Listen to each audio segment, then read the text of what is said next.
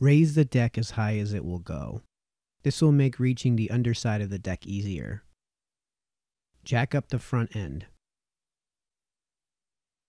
Remove the blades.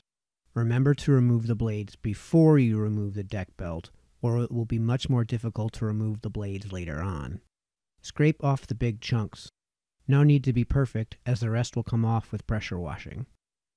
Lower the front end.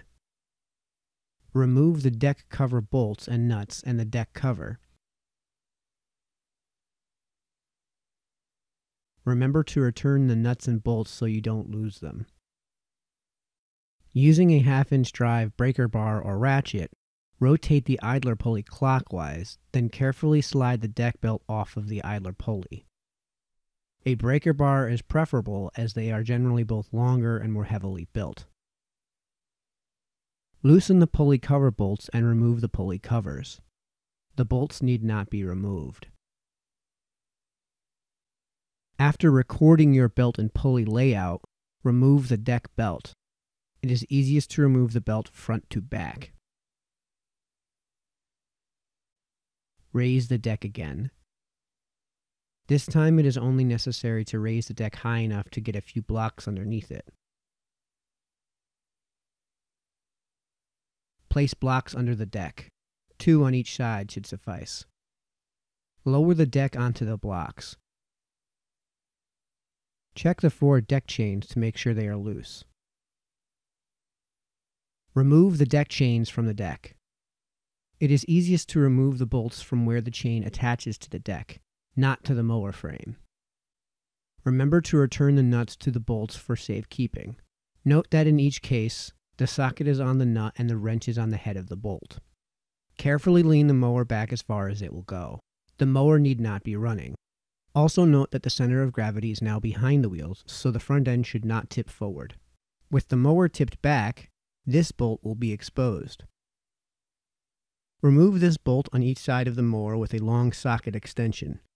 It is easiest to remove with 2 sockets and ratchets.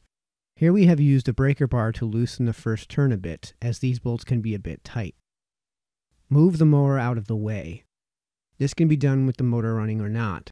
However, starting the motor will require lowering the front end back to the ground. Also, note that these tines will need to be fastened with baling wire or a bungee cord or something of the like if the mower is to be moved in a forward direction.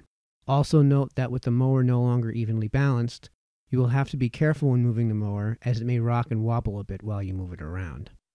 Lower your garage door. Now the deck should be easy to move with an appliance dolly.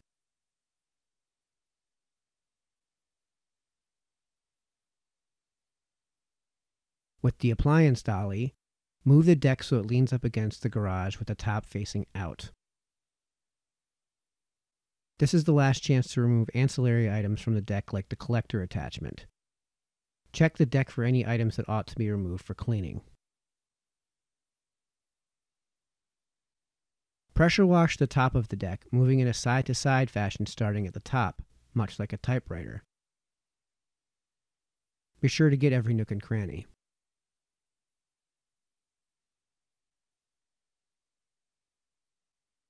Turn the deck around and wash the underside of the deck, moving in a side-to-side fashion starting at the top.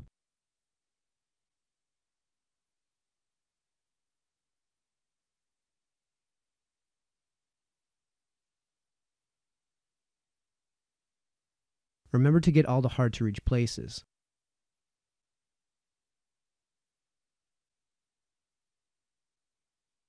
Once the deck is otherwise clean, use the pressure washer to rinse out the water collected at the bottom of the baffles. Once the water has turned clear, the baffles are clean.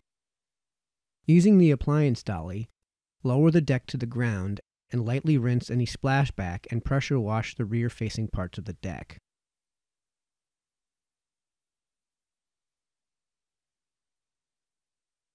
Use compressed air to remove water buildup, especially in the pulleys.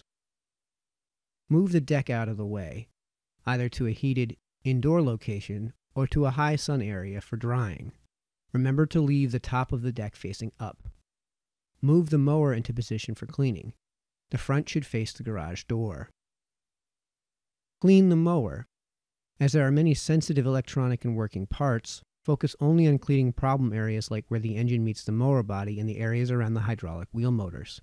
Otherwise, just lightly rinse. Use compressed air to remove water buildup, especially in the hydraulic motor fans. Move the mower out of the way either to a heated indoor location or to a high sun area for drying. Clean the rest of the parts and move for drying one by one.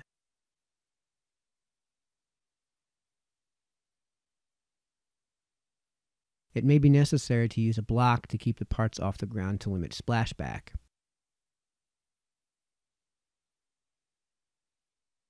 Use this opportunity to clean your garage door. Allow everything to dry and reassemble in reverse order from disassembly. Drying may take overnight depending on your drying conditions.